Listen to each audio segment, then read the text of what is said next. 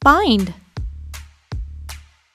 This trick is how to return a sleeping yo-yo to the hand by winding the string around the yo-yo.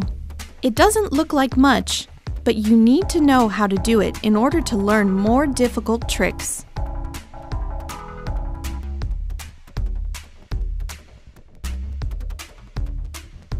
Sleep the yo-yo and pull the string over your forefinger.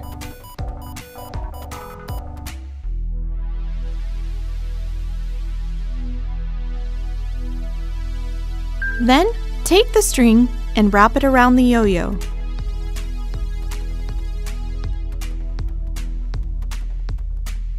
Pinch the string on your forefinger between your left thumb and forefinger. Slowly lower the pinch string while raising your throw hand. The string will roll up around the yo-yo by itself. When it starts to come back, unpinch the string and catch the yo-yo. Finally, throw a gentle sleeper. If the string is not tangled in the yo-yo, you did a correct bind. With this trick, the string can easily tangle in the yo-yo. When you're practicing, after you catch the yo-yo, always be sure to throw carefully. If it tangles and you are not careful, the yo-yo could jump into your face and cause a bad injury.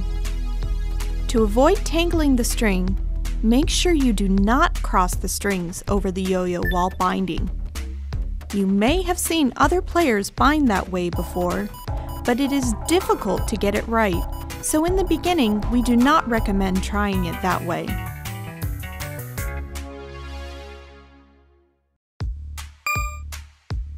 The most important thing is to move your hands slowly and keep the strings straight.